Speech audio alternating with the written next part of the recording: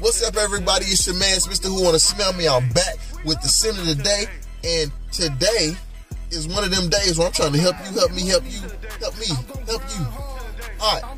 So now that we done with that, the house that we gonna do today is synonymous with elegance, class in the clothing industry, shoes, and also fragrances. All right. So who we talking about today? We talking about like, comment, subscribe, follow me, and push that button right now. Do it. So what we doing today? This is Prada, Rosa, Original.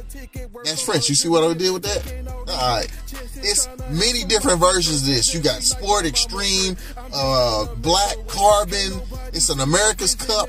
This bottle, this chrome at the bottom. I like that bottle. That bottle go hard. But anyway, so this is how we gonna do it, right? It's just the price point on this bottle is gonna hit you for about $80. You can still find this at Sephora. Not this bottle. It's gonna be like just a flat gray bottle. You know what I'm saying? But about $80. You can still find this at Sephora. Actually, I think they might still have it at like Macy's. But anyway, I'm rambling. Let's get it. Bob, ooh, look at that atomizer getting it, huh? Woo! All right, right off the bat. That's green. It's lavender. It's aromatic. You got that amber in there. It's a little bit spicy, little floral.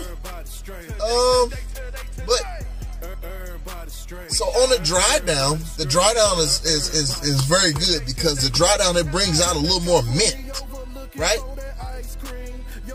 It's real cool too. It's supple, and I really like this in this fragrance. When you put this on, you can put this on anytime, any season, any time of the day. It's good for the office because it's that lasting aura it puts off. Like you can wear it and it just kind of wafts off you, and people gonna be, oh man, yeah. This is a good one to get if you normally are in enclosed environments and stuff like that. You don't have to put that much on. You can do 1 or 2 squirts and you're gonna fill the room with joy, love, and excitement. Yeah. Okay. So at the end of the day, that's a good buy. Had it for a while. Go out and grab this. It's a no-brainer. And what's better than being 10 toes up, man? That's being 10 toes down.